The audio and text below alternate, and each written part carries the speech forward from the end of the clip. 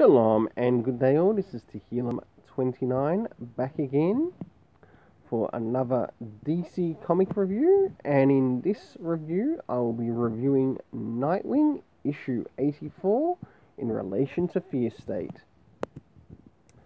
So, looking at the covers, do the covers in any way, shape or form connect to anything that happens within the story? Well, mainly the main trade dress cover.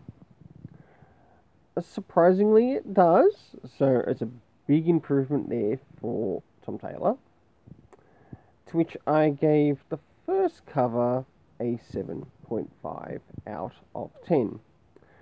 But because the next one is actually a variant, I decided to give it an 8 out of 10.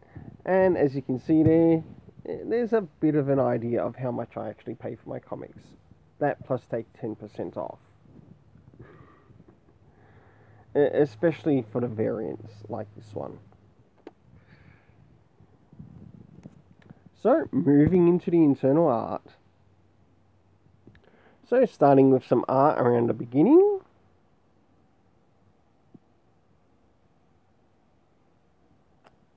And as we can see, we've got Dick Grayson in Bloodhaven, about to make his way over to Gotham.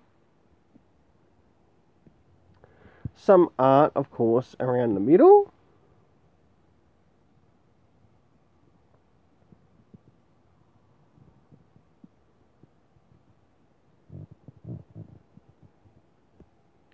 And last of all, some art around the end. I must admit, I really enjoyed the art in this issue, to which I gave the art a 7 out of 10. But how does the overall story turn out in this, in my rating?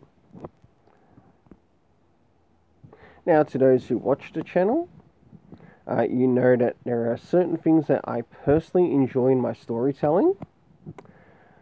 Starting off with, first things first, were there any comic references in the Fear State Nightwing?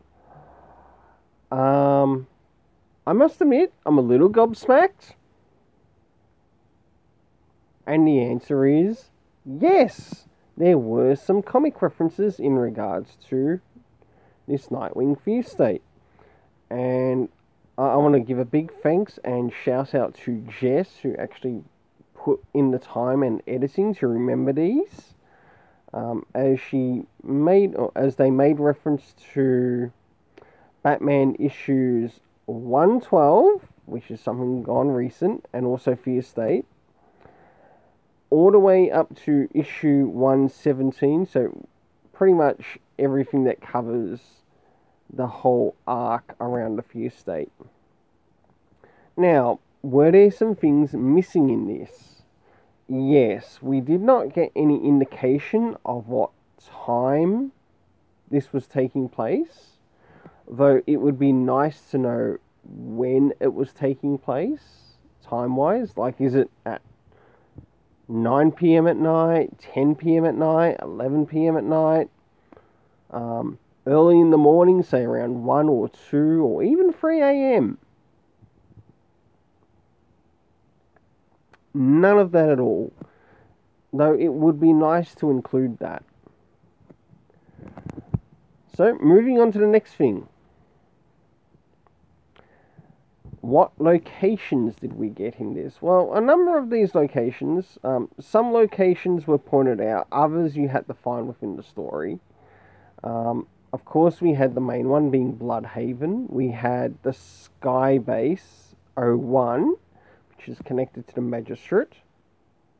We also had Park Row, Crime Alley, and of course the Clock Tower. But there is one more location which wasn't pointed out in there, and that was the Batman cave system that he was using now, and it should have been pointed out. The cast of characters consisting of course, Nightwing, Clancy, who Nightwing caught up with before leaving Bloodhaven and leaving Nightwing behind. Batman, of course, and Oracle, who changed into her Batgirl outfit. because of the improvement in this story, and I mean because of the improvement in this story, because of the comic references, it does raise the story rating up for this, as it did with the previous issue, and I'm glad it has.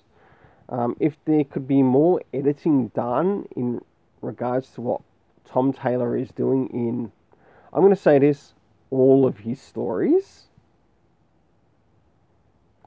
you're going to end up with, number one, seeing continuity with his stories and where they work within the DC universe. And we need that as readers. For the rating, did I give it a 5 out of 5? No. Did I give it a 6 out of 5? 6 out of 10? No. In fact, I gave it a 7 out of 10. And the thing that actually brought up the comic rating, yeah, even though it might not have included the time, it was in fact the comic references that helped bring up the rating. Yes, some of the locations, even though more of them could have been pointed out in the story, not just in verbal contact, but also highlighted as to, okay, this is where Dick Grayson is, it would not go astray. Well, until then, please don't forget to hit the like, share, subscribe, hit the notification bell, and let's keep it colourful.